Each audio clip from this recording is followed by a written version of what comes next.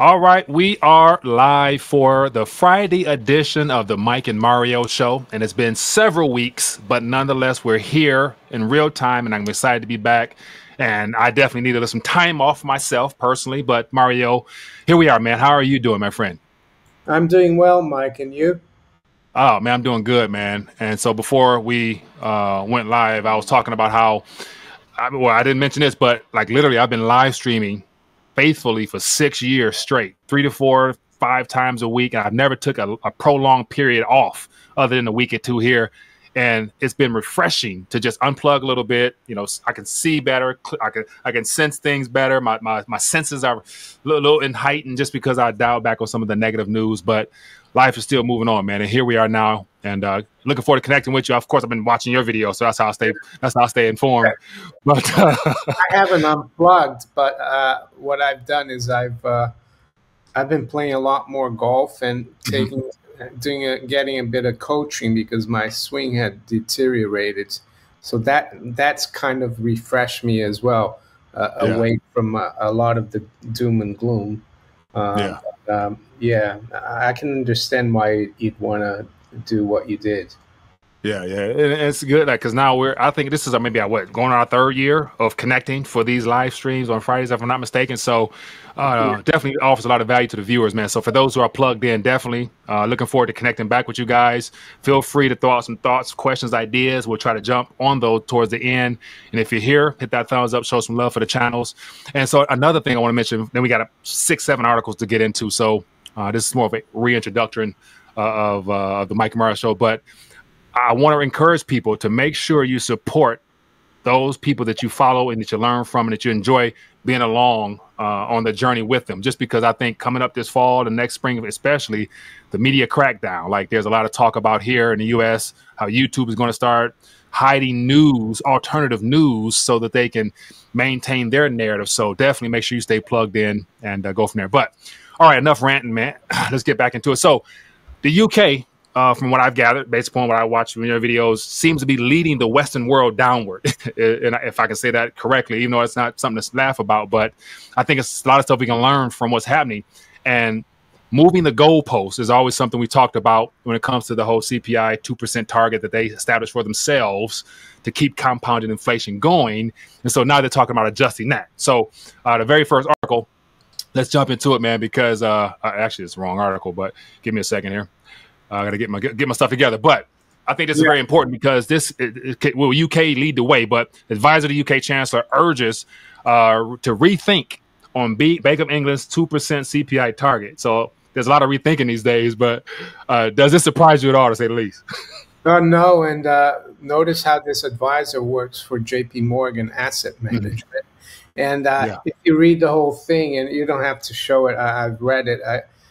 She says that, we've been bouncing along the zero level, zero bound.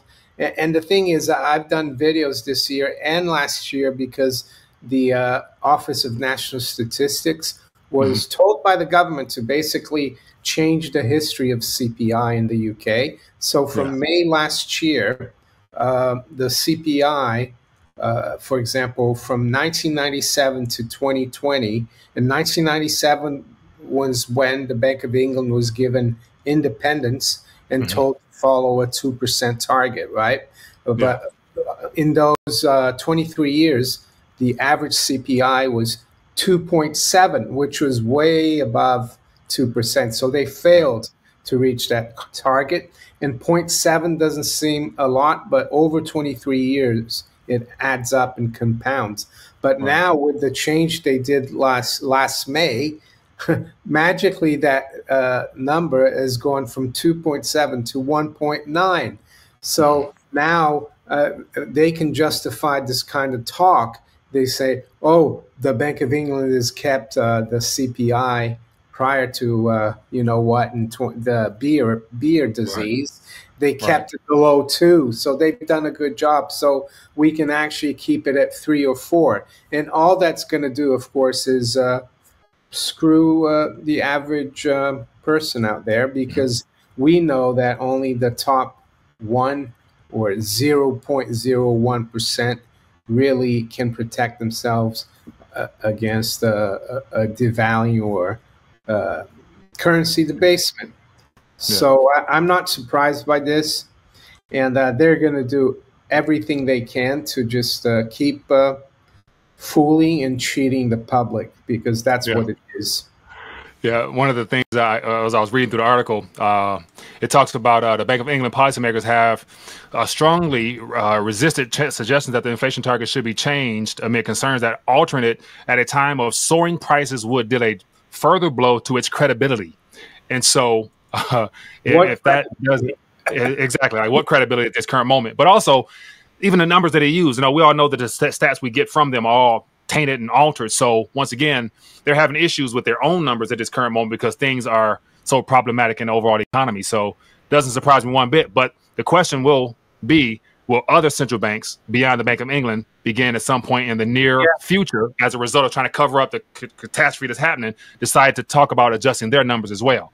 Because stagflation is a major topic in the UK right now. And of course, we're nowhere near that, you know, CPI figure wise. But once again, do you think the Fed or other central banks, EU, for example, might end up wanting to talk about adjusting the numbers as well? Yeah, there has been talk in the US about that as well early this year. About they shot that down, though. Jerome Powell shot that down at first. Yeah, but you know, the excuse of the proponents of this is that if you try to get to 2%, it could create quite a lot of accidents and problems. So why not keep it up to 3 or 4? So I think what they might do is just change the methodology, just like they did in the 80s and 90s. We've seen from, you know, through the work of John Williams at Shadow Stats, that's how they solved the problem of high CPI, is just to tinker with the numbers and create like substitution, hedonics. And I'm sure they've probably done quite a bit to in the US as well, in terms of the statistics, not just in the UK. Yeah. So watch this. So as we're talking about the CPI figures being altered, I just typed in, you know, Jerome Powell CPI figures adjustment, and let me see here. The very first thing that popped up. Let me share this with you. Let me see. So if you can see this, I'll show this right here. So this article, let me see if I can zoom in. Just read this initial. You see this right here?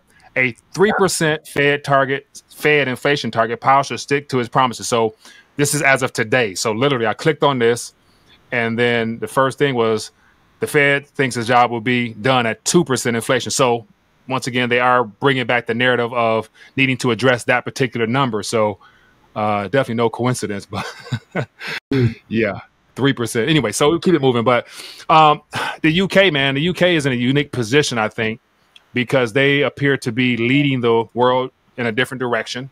And it's going to be a problem to keep the narrative going if they are able to. So the next article that you shared with me was about stagflation in the UK.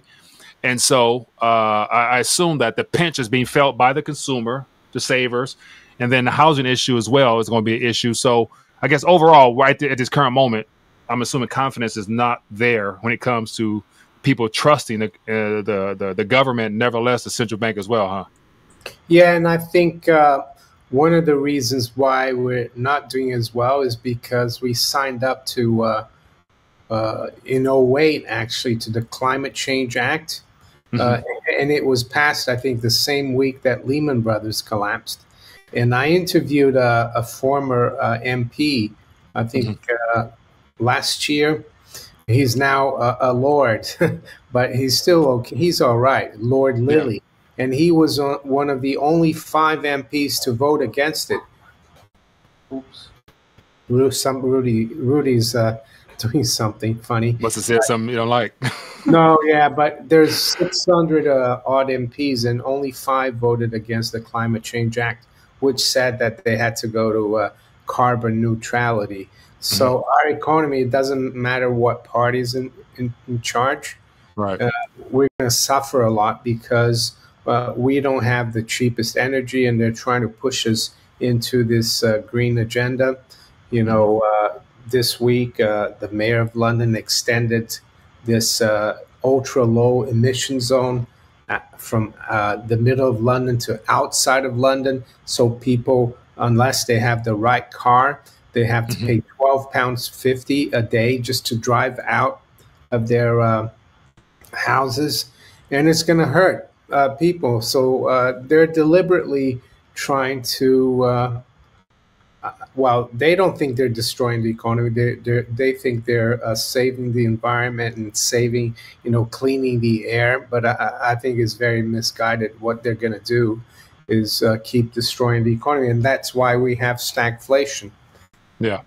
Yeah, stagflation is not just limited to the UK, it's happening globally. So I'm like, let me just look up and find out what the official definition of stagflation is, because everybody nowadays, they be changing, redefining words and everything in between. But it says stagflation is an economic cycle characterized by slow growth and a high unemployment rate accompanied by inflation.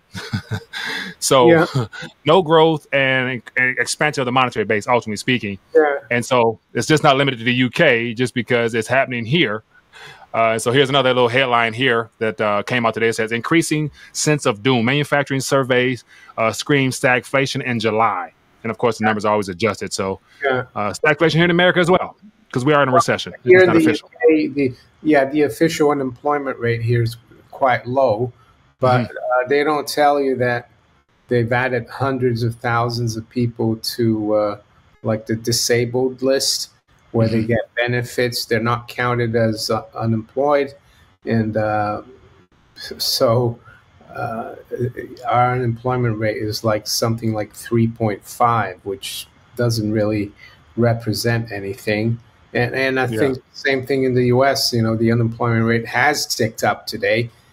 It went up from 3.3 to 3.8. But I would say that that one also doesn't really give you the good, doesn't give you the full picture, because a lot of people that have given up working, they're not working anymore. Right.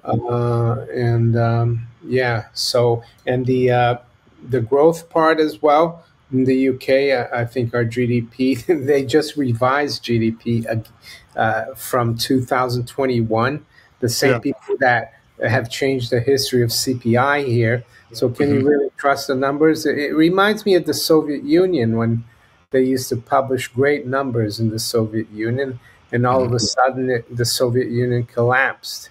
It feels like that. And we've seen in the last week or two in the US that a lot of the non-farm payroll numbers, I think that every month this year had been, the numbers beat expectations or something. But now they're all being revised down. And today's number was a little higher than expected. It was expected 170,000, came out like 187. But then they revised the previous week's number from like 187 to 157. And no one's going to look at that. Right. You don't. It's in the past. The headlines for the public is just going to be, jobs increased by more than expected. And they're not going to say that the previous month was revised massively lower. It's all... And that's to me, that's clear evidence of how literally they can give us any number today, because it's all about maintaining the current facade that everything is fine, so that every Friday they close out, markets are in a green, people feel good, people can go into the weekend, especially here with Labor Day weekend, people can take the weekend off and go have fun, not thinking about their portfolios or nothing like that, because everything is fine. But then it's like a cyclical thing. Every month there's something new. There's something new. They give us these bogus numbers, and they can give it to us until they can't anymore, until something breaks. Well, I mean, the stock market is not really doing much.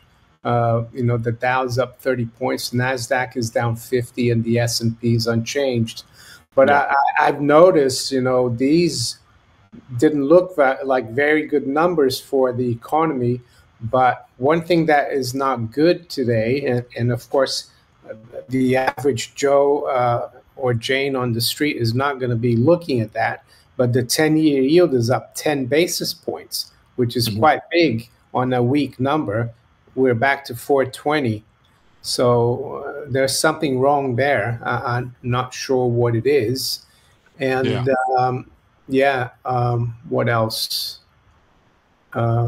Yeah, what you're saying there about them giving you giving the number that they want Right. to manage the market. I think Jim Sinclair called it MOPE, MOPE, Management of Perception Economics, and that's been happening for decades. Even during, I think that's something the Clinton administration learned. I think there was a Clinton official who said, if I were able to come back, in another at another life, I'd want to come back as the bond market, because bond markets are so powerful. So they knew back then that they had to manage perceptions in the financial markets.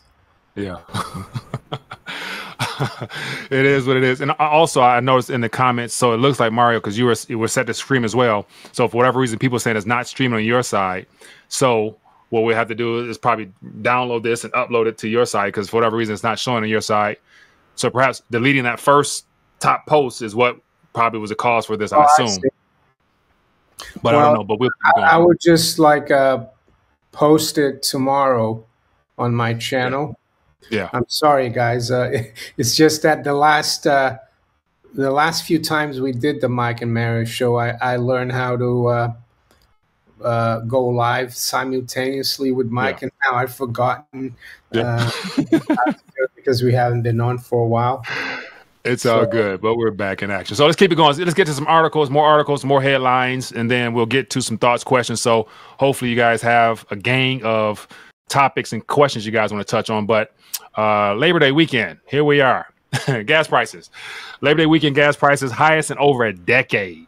And so since this current administration has been in place, everybody's concerned about the price of everything. And of course, gas hits hard, unfortunately. But it says, as we hate to say it, but gas prices are up over 80% since Biden's election. So not surprising whatsoever, but I'm assuming people are taking that into account as they're doing their holiday travel this weekend. So we'll see. What are the gas prices like in the UK? You guys, I mean, are they? Yeah, they've been ticking up. And today I drove by a gas station or a petrol station, and they ticked down a little bit. But I suspect they're going to be going up next week, because as I look here at crude oil, WTI, it's up another 2% right now. It's at 85. And if I look at the British pound versus the dollar, it's down almost 0.75%, which is quite big. So I expect petrol or gas prices to keep going up here too, and it's not going to help. And one thing I did notice in this article, and brings back up, is one of the concerns I had initially was that the current administration would not be refilling the strategic petroleum reserves. But according to this, it says President Biden is running out of options to stem the tide. Here are, as his administration has started to refill the SPR in recent weeks. So this little chart here shows that they drained it completely for the most part, but it's ticking up slightly with a couple million barrels or whatever. But this little green circle here shows that they are putting forth effort to refill the SPR. So not sure what good it'll do before the next, market issues, but, more power to it. So, but it is what it is. All right, let's keep it going. A couple more headlines, then we get to some questions. And so I remember last time we did connect, all eyes at the time were on the BRICS. And so the BRICS meeting has come and gone. They've added a couple new nations starting January 1st.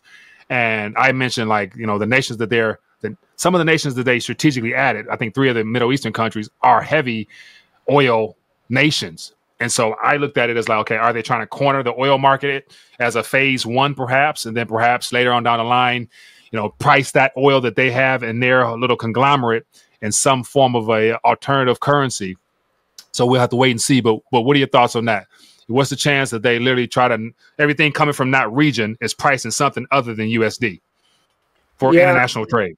Yeah, I think eventually they will try to maybe have their own currency. But I think the important thing right now is that they're growing. BRICS is going to become 11. And they're going to, they're a big chunk of the world population. They have a lot of commodities. They do a lot of trade with China, and that's increasing. And I saw that China is going to invest for the first time abroad in yuan. No, Argentina. In Argentina. Okay, yeah, I saw that. Yeah. So I think there's a lot of disdain, and people play down the BRICS. They say that they're useless, that they're never going to do anything together. But I think they do have a common, how can I say, goal. And the common goal is to be less dependent on the West, because the West has kind of screwed the rest of the world for a few hundred years.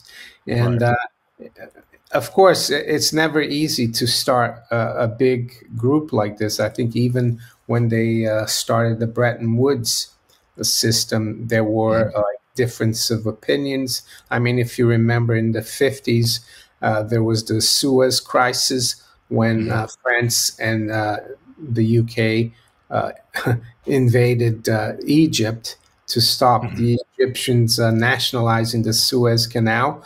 And the Americans actually went against the British and said, if you don't stop this, we're going to pull the plug on the pound. So, you know, there will be problems, but I think the takeaway from the BRICS is that they're going to expand. They're going to be 11 by the 1st of January, 2024. They could be, 20 or 30. 20 or 25 by 2025, who knows? And they're definitely going to try to trade with their own currencies. They're going to, and that all that means is that they're going to need less and less dollars or pounds or euros or other Western currencies.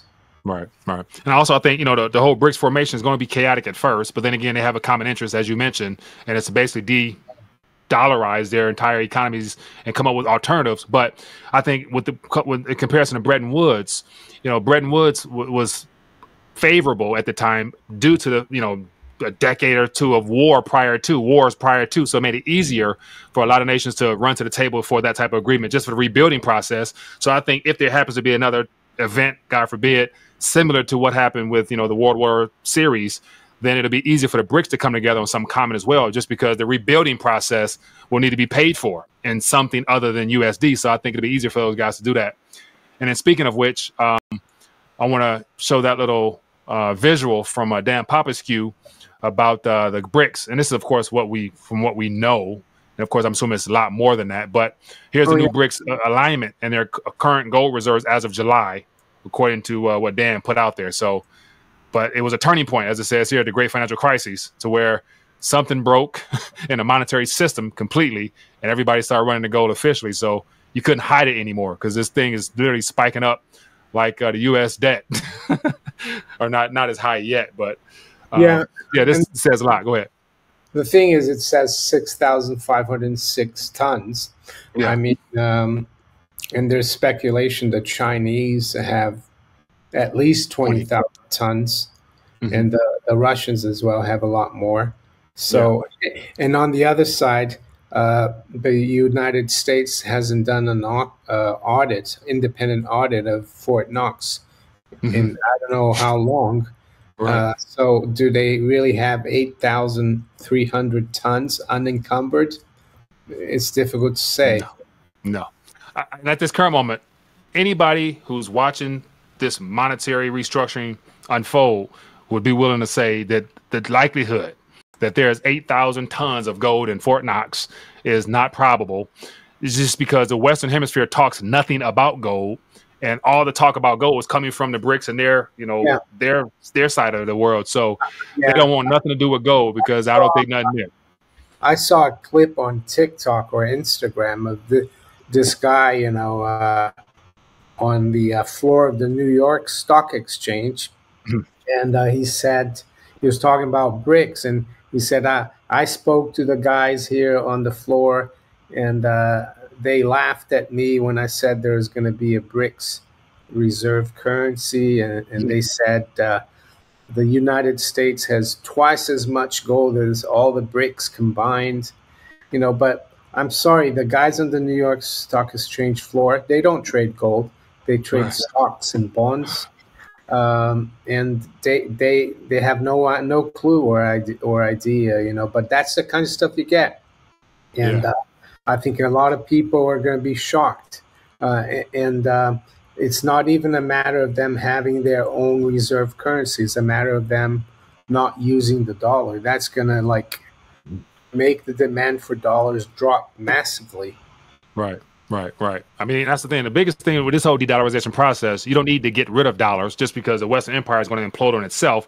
You just need alternatives. And so I think between currency swaps and, of course, the use of the yuan down to down for the global South, being an option itself is more than enough to let us know that things are shifting. And speaking of which, let's jump on what's unfolding in China, man, because based upon all the activity happening over there, a lack of activity, it looks like it's a 2008 in the making type of crises unfolding, but it's been relatively contained thus far.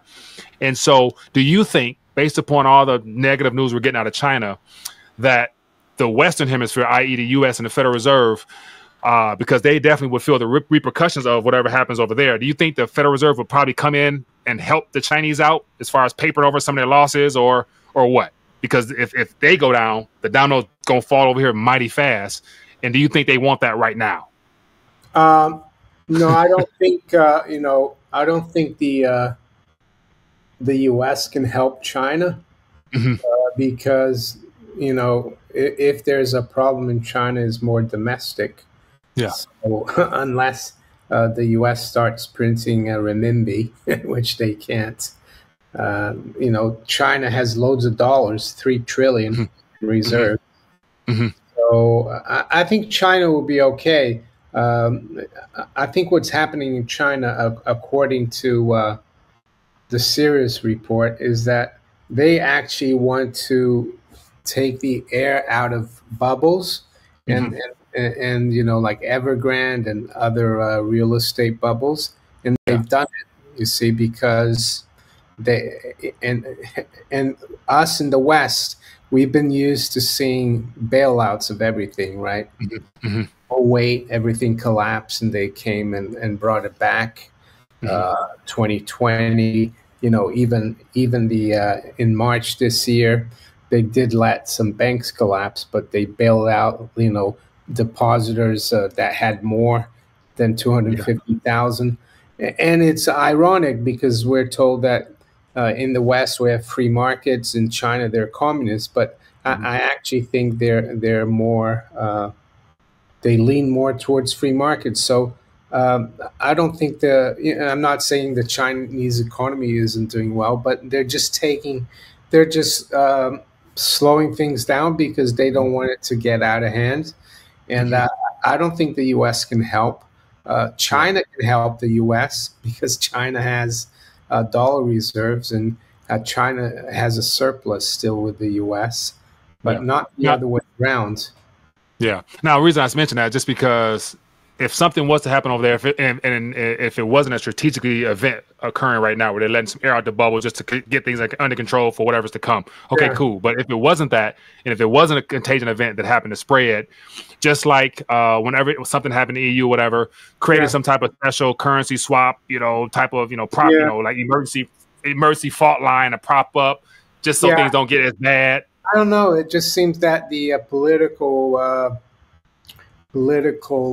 climate in the U.S. is to be very anti-China. Not just on the left, but the right. It's like CCP this, CCP that.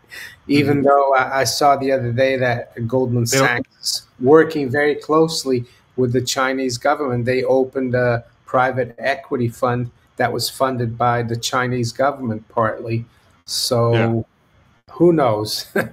Now watch this. They don't use the words or the letters CCP no more because that, the communist side. So they use People's Republic because they want to make it appear as if the Chinese people have the same liberties and freedoms we have, even though they're in a surveillance state. But so they changed the narrative on how they address that particular country in of itself. So, but then again, we'll have to wait and see. But actually, anyway, it's not going to be pretty. Actually, CPC because it's actually the Communist Party of China. It's not even Chinese Communist Party. So, okay, okay.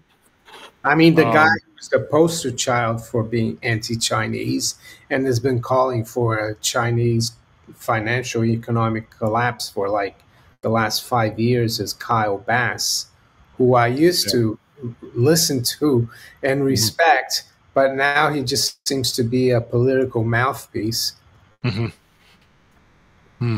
Interesting. Yeah, I hear him every now and then, but whenever I hear him, he's basically bashing anything to do with China. While you got the Ray Dalios and the Larry Finks, all those guys are rushing into China for development after all this stuff blows through. Blackstone, not BlackRock, Blackstone, who's run by Stephen Schwartzman. They have a program that they fund at Oxford University in the UK. It's called the Rhodes Scholarship for Chinese students. You know, there's a Rhodes Scholarship for American students. You know, Bill Clinton was a Rhodes Scholar. He came to study at Oxford. But they have a Rhodes Scholarship for communist Chinese students. And Blackstone finances it, and Oxford runs it. So are they really our enemies? I mean, maybe it's just for public consumption, but the people high up, they're still working with them. Right. And that's where I always go into that, you know, the good guy, bad guy narrative that we've been given. You know, the BRICS are bad, the West, you know, Russia. Of course, Russia's been used as a scapegoat for now. And of course, Ukraine is still going on. And I think I hear more about it. Zelensky's using leverage now, trying to blackmail to Europe to give him more funds. And is, you know, and we put $75 billion into it and about to send some more, but they sent $700 to the families of Maui. Yeah. You got a super chat there from Chris. All right, let's get to some questions then. So we got Chris, appreciate you, man. It's great to see you back on action again. When is the S&P going down to grade? It's going to downgrade U.S. government debt like Fitch did recently. You think their metrics are not much different than the other two? Wow. Well, S&P downgraded the U.S. back in 2011, and their CEO was had to resign. So, but it's possible they could. And I remember during that downgrade earlier in the decade, there was a lot of pushback, like, you know, from the Western government, like, you know, basically with some threats. And as you mentioned, somebody got fired. I haven't heard that now. Like, you know, like as far as just the pushback from the government, it's like they're running with it or rolling with it just because it doesn't matter at this point. Like, you can downgrade us all you want because we're still going to print and we still need deficits to fund everything. And what are you going to do about it? And then it's the people out here who's saying, you know, the dollar's not going nowhere. The world needs our debt. What's his name? One of the guys on the All In podcast. He's very like, no matter what, the U.S. has the reserve currency, we can run it into the ground because the world will always take our debt because the world is centered around debt.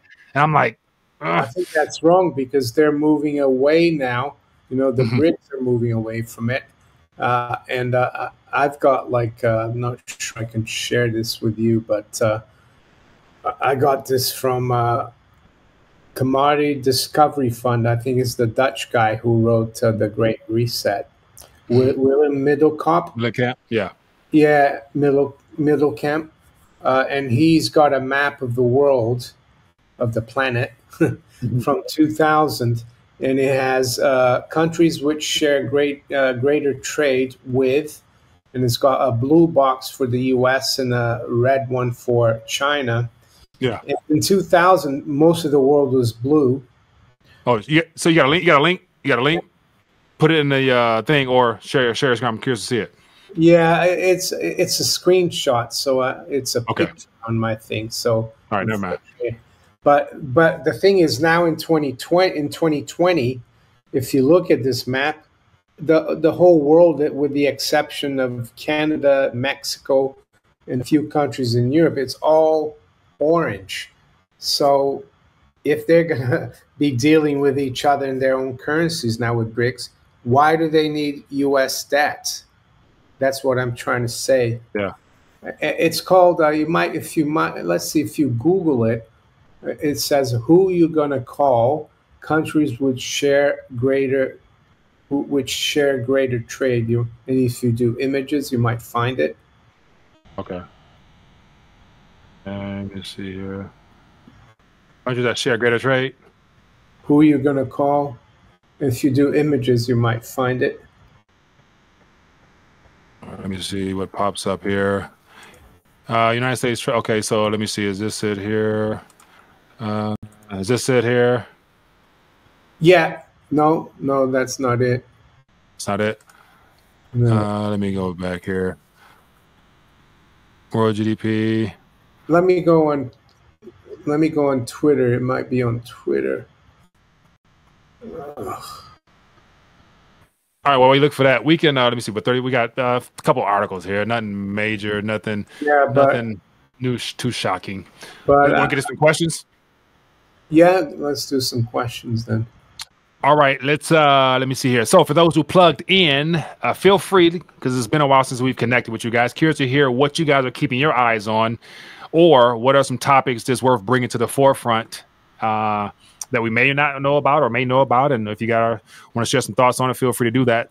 So put out some questions in the chat, and let's see what we can get going here. And now we'll see where it takes us. So highlight at RTD or whatever, so to stand out, and then we can answer if we see anything. Let me see here. Question from UK Financial Preparedness. Mario, are you aware that the UK National Grid will pay us to stop using electricity on at least 12 separate occasions in winter 23? It's all conditioned for the incoming energy. Yeah, I think I saw an article like that a few weeks ago. Yeah, but I mean, I'm not looking to get paid to not use energy. Yeah. Let me see here. That link. Let me see. Yeah, the link you sent me, because that's a file on your PC. It won't let me. All right. Won't let me look at it. Okay. Don't worry about it. We'll get it next time. I'm looking at the 10-year keeping over 4. Low blood pressure. LBP, what's up, man? Yeah, the 10-year right now. Let's have a look. Yeah, I'm surprised today that we're up 10 basis points, LBP, because the jobs number were not, they're quite weak. Hourly earnings as well didn't go up as much as people thought. So I would have thought that the bond market would have done well, but it's weird because it's the short end didn't go up. Like the 2-year yield is up only like 2 basis points, but the 10-year is up 10. So maybe there's something there that I haven't seen, but I think that's worrying for the bond market, because I think the Treasury and the Fed are desperate to keep it below 4.3. Yeah. Another question here from Greg. It says, how will energy affect the housing to gold ratio? Housing to gold ratio. That sounds like some Mike Maloney type stuff there. I don't dive too deep into the housing to gold ratio. I spoke about it today. I follow it in the UK. Mm-hmm. Well, if energy prices here in the UK keep going up, the CPI will stay elevated. Bank of England won't be able to cut rates. They might even have to raise it further. That will make mortgage rates go higher, will make house prices go down. And I think that would, make the house price to gold ratio go down as well, i.e. gold will continue to outperform. Yeah, so I'm assuming that'll happen, globally, so not just in the UK. So question from Yvette. It says, will Biden announce on September 22 the crash of the dollar, or will they let the snowball just continue to roll? September 22. What's happening on September 22? Don't know. Yvette, what's happening on the 22nd of this month?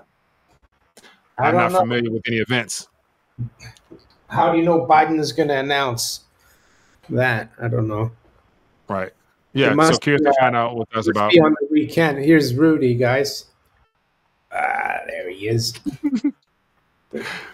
Gotta put Rudy on the mic. Does she get her to speak or bark, or you gotta give her some basic commands? Does bark, but yeah. Let me see. Here's another one. Says, would another round of lockdowns be inflationary or deflationary? Well, I think initially they'd be deflationary. But if they did the same thing they did in the last lockdown, which was eventually to pay everyone to stay at home, and after effect would be inflationary. It would be inflationary later on. Yeah, and inside there's talks of certain, like California, the extremely liberal cities and states talking about preparing for this fall already, and so I wouldn't be surprised if there's pockets throughout the country decide to do some craziness like that. Dion says, do you think there will be more bank closures? Oh, 100%. 100%. There's going to be bank issues until there's... In the U.S., because there's about 4,500 banks in the U.S., so, I'm sure there will be. Talking about that, Mike, is the fact that Wall Street banks, they're looking to issue like billions in bonds, which means they think that interest rates are still relatively low. And why are they issuing bonds? Because they need the cash, because they're losing deposits.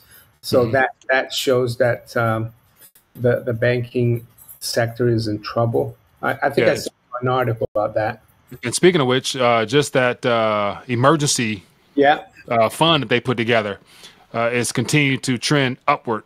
The BTFP hit another new all-time high this week, almost every week, and new all-time high for the banksters bailing out facility. So this right here shows that there's issues back there because they're continuing taking out these so-called loans that's supposed to expire next year, but we'll see. So there's definitely issues in the banking sector still. I like the way they use these acronyms. What's that? Basically BTFP. It's basically a bank bailout fund. So that's just another last minute emergency facility created to prop things up. So I'm assuming they got a couple more under their belt. There's something else. Says question. Lots of rumors of market crashing early October. Student loan payback. Low blood pressure is asking about Isaac Newton. I think he set the gold to silver ratio around 15 to 1. What else? Okay, lots of rumors about market crashing on early October, student loans payback, and the emergency alert system being part of the issue. I've heard about all those stories, but then once again, I mean, every year there's people talk about a crash in October because it's the time of the year. Right? They are like I think during the last lockdowns they suspended student loan payments, but now it's back on. Right, it's back on officially soon. Yeah. So they're projecting that's going to be a reason why the housing market sell off on top of everything else, and so I guess we have to wait and see because in this current moment, anything is possible, man. Do you think that the price of gold will drop in its initial stages during the next financial collapse like it did in 2008? Yes. I think it's going to be a sell-off. I mean, a lot of people are going to dump all types of paper crap, which ultimately drive down the physical price as well, because that's how they measure it. That's how they create the spot price. And as a result of that, there'll be a dip. But then again, the premiums. Well, actually, I'm not too sure about that one because this year in March, was it March when we had the bank troubles? Gold went up from 1,800. And then by the end of April, it was almost at 2,100 in the middle of that banking crisis. So who knows? Yeah. Well, things never, people, I know that gold dropped in 2008 from 1,000 in March to just below 700 during the height of the Lehman crisis in September 2008. So it dropped from 1,000 to like 680, but you couldn't get gold at 680. You had to pay like a 10% premium.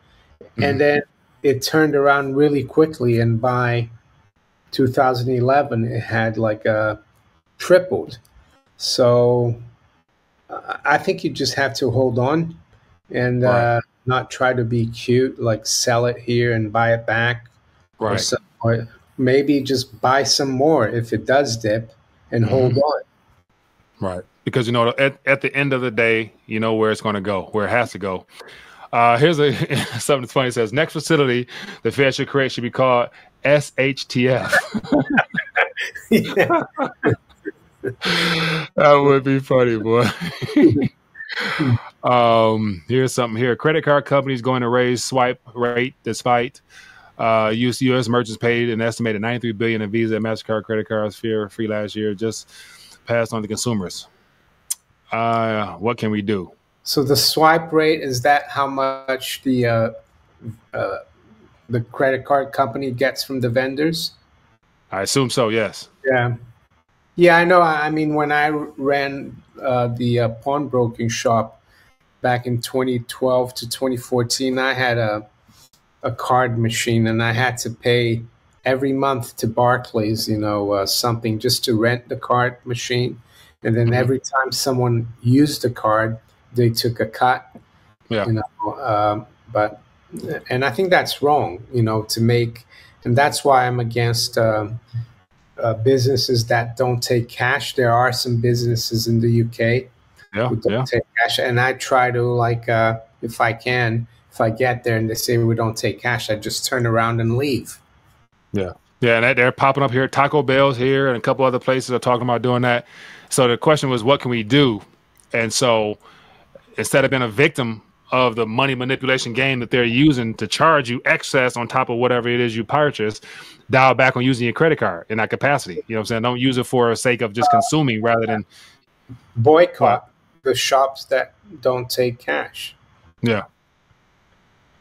Low blood pressure says, how do I get a account at the Fed window? Your credit card's all maxed out.